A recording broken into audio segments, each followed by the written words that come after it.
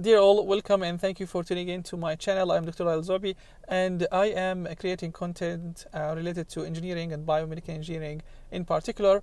I also, in my videos, I answer questions that I receive from colleagues and from students all around the world.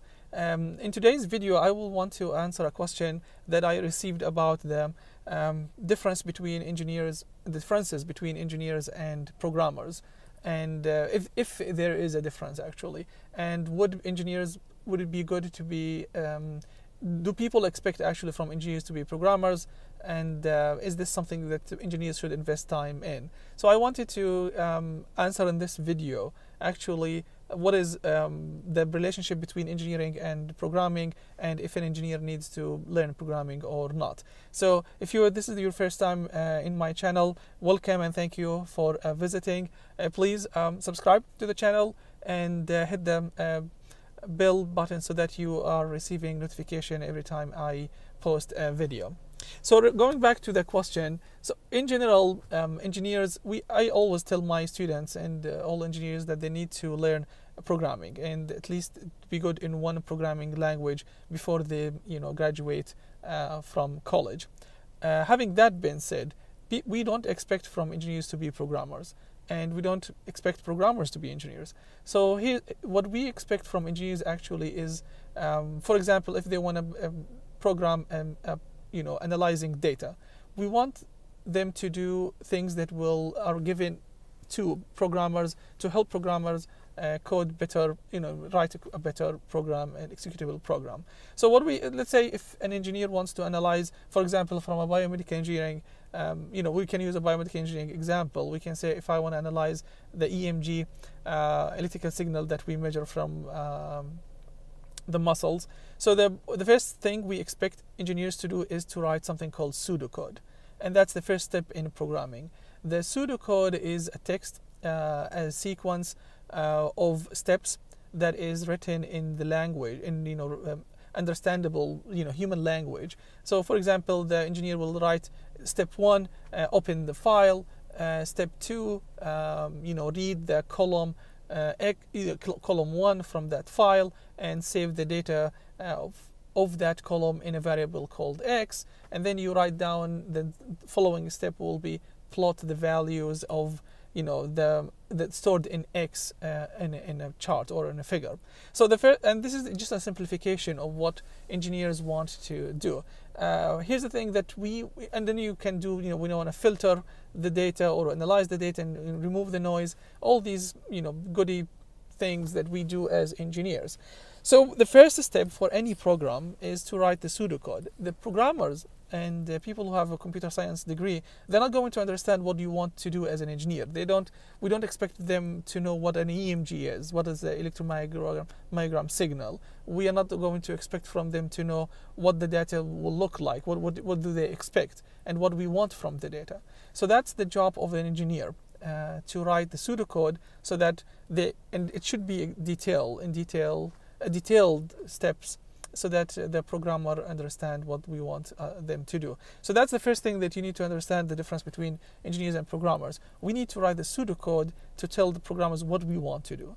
The next step for engineers is actually to create a flowchart from their pseudocode.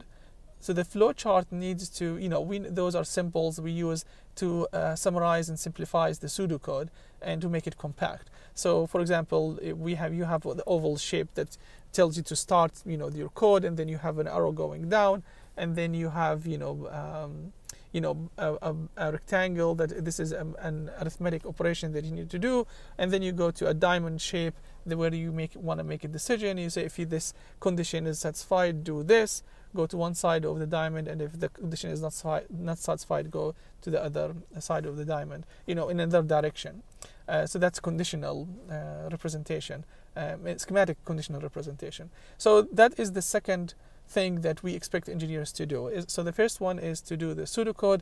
The second task that engineers need to complete for their code, their program, they're the ones who want to decide what to do, is to do the flowchart. And that's why we tell always engineers that they need to know some programming knowledge so that they can write these in a better way to help programmers when they code. And for my students, I keep telling biomedical engineering students that they need to learn, and be good in MATLAB. That's a good place to start in, if not Java and C++. So after having the pseudocode and the flowchart, then you give these two to the programmer. And now programmers get the data, and then they're going to translate your pseudocode and flowchart into a program, a code, an executable code, or executable file for your code. And programmers, as I mentioned before, we don't expect from them to know what the data they're dealing with. They're just going to follow what we have in our pseudocode and flowchart. However, the importance of programmers come in the way that they will be effective in writing and efficient in writing short codes, and they optimize the code so that they have optimization of the size of the code, the number of lines to be executed. They have optimization of the storage that is allocated for.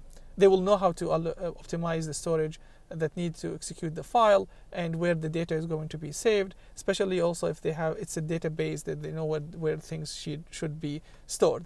As an engineer, I don't have to know all of this knowledge, and that's why we need programmers. And so that's the relationship between programming and engineering. So engineers are not programmers and programmers are not engineers, but they need to work together. So the programmers will rely on engineers to write the pseudocode and the flowchart, and then the programmers will come up with the program and make it and optimize the program and the executable file. So I hope this clarifies the relationship between engineering and programming.